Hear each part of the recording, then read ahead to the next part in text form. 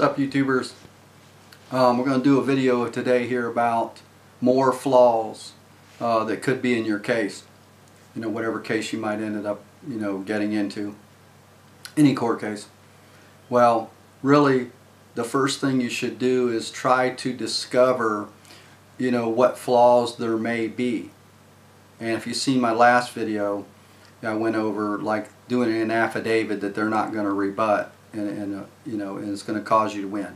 Well, in this video here, I want to point out a very crucial and important step. Doing a Freedom of Information, or a FOIA, some people call it for short. When you do this Freedom of Information, yes, when you get a court case, you can put in a Freedom of Information to everybody involved. And stop and think about this. If you've seen any of my other videos, you probably call me the basic man, because it really is the basics that people should be doing, and they're very simple things, really. You do a little bit of investigation, you'll find out how to do a Freedom of Information Act. You do this Freedom of Information to all the parties, and you get them to answer questions. And they're supposed to release the information. It should be public. I mean, if you do a Freedom of Information, that's what it's for. So you're asking several things, which puts you in a leading contractual position, if you will. When you're asking the questions, then you're really the king. To quote Brandon and Jack and those guys, if you know them, or if you've ever heard any of their videos. Brilliant stuff, and brilliant men. And everybody has to learn from somebody.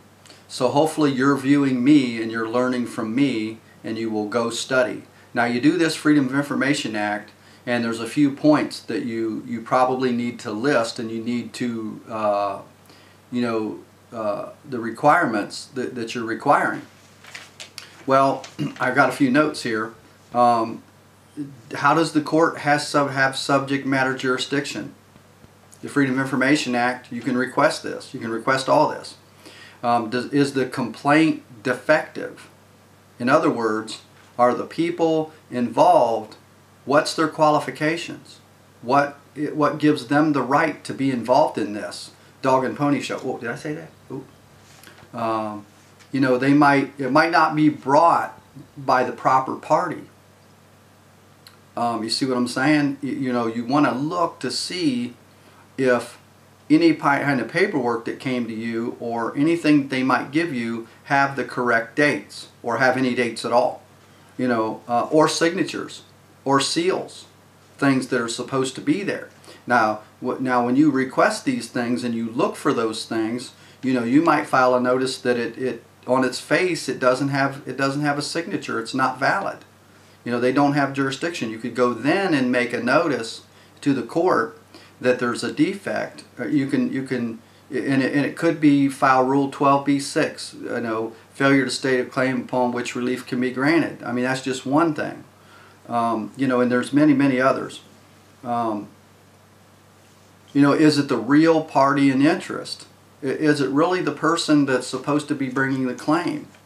And this probably deal with mortgages and just a whole bunch of things.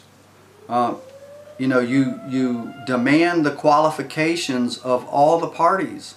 So each party, when you send them the Freedom of Information, it should list in there, please enclose in this Freedom of Information the qualifications, your bond information, and things like that. So these are just another avenue, and you can pick this apart and figure out what you want to put in your Freedom of Information request, and you send that to these people, so they have to sign for it. And you do this immediately when a case starts. I mean, you get a traffic ticket and you're going to court Thursday and it's Tuesday, it's going to be difficult to do this. Unless you go hand it to the parties before court, which wouldn't make a whole lot of sense.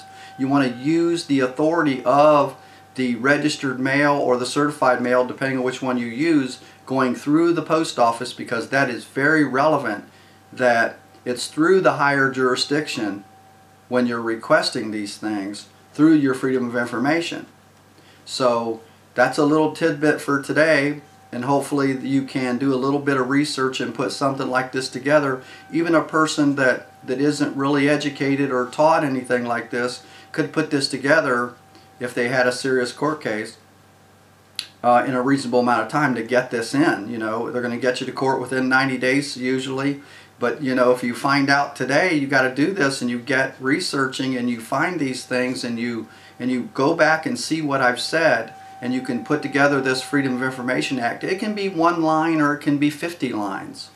Whatever information you might want to get. You know, are they do they have jurisdiction? Make them show you in this Freedom of Information Act, every single one of them. How does every one of them have jurisdiction? You know, is the complaint defective? Do they have the proper qualifications? You know, is it the correct party? If you can see what I'm saying. You know, and is it the original paperwork? Is it the original signatures? Has it been stamped? Has it been dated? Has it been signed? You know, where's the affidavits? You know, there's probably 4 affidavits through a normal court case that's supposed to be there before anything even starts. So you may ask, you know, in your Freedom of Information for any of the affidavits that are attached, that should be attached. So that's what I have for you today. I hope you enjoy the video. Please subscribe to my channel. Please donate. And please look at the information below my video for other pertinent information. We'll talk to you soon.